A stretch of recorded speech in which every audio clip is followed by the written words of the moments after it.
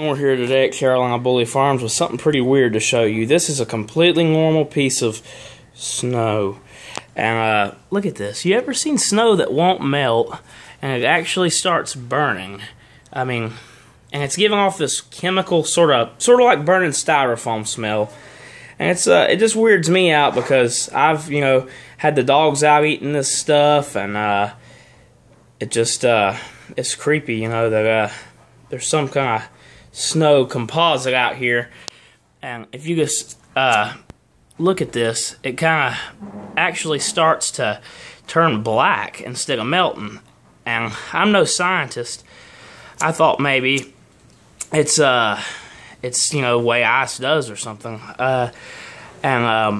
So we went and got an ice cube and it melted right away. So for snow that's been out here, and it's about a 60-degree day now since it snowed, and so there should be no reason it shouldn't be already about to just melt away. And it just, look at that, burns. Look at that. You ever seen snow that'll burn? And so I'd seen some people on the internet doing this, and I thought, it must be fake. And I just, look at it from the top here.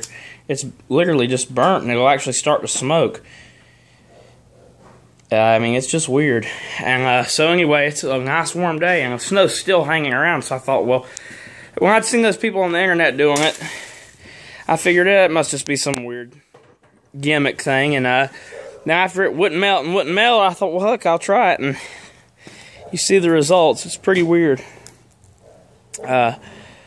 It's definitely makes you think. Thanks everyone for watching. This is Carolina Bully Farms. Remember to like, favorite, and subscribe for more videos. And don't eat the black snow.